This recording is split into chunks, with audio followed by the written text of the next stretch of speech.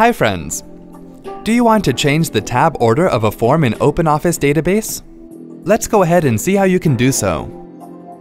Open the OpenOffice program. Click on Database. Now select Open an existing database file and then choose the desired database file. Click on Finish to open it. In the Database section, click on Forms. Right-click on the desired form and then click on Edit. The form will open in edit mode. Click on the Activation Order button and the Tab Order dialog box will appear. It will show all the controls available in the form. Select any control and change the order by clicking on Move Down or Move Up button until you get the desired position. Now click on OK. Go to the Design mode and then use the Tab key on your keyboard and you can check that the tab order is now changed. See? That wasn't hard at all.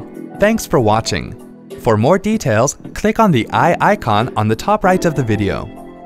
Check out our iYogi channel for self-help videos on Windows, Mac, smartphones, security, social media, and much more. Have something to ask or share? Pen it down in the comments. To get iYogi tech support, dial toll-free numbers.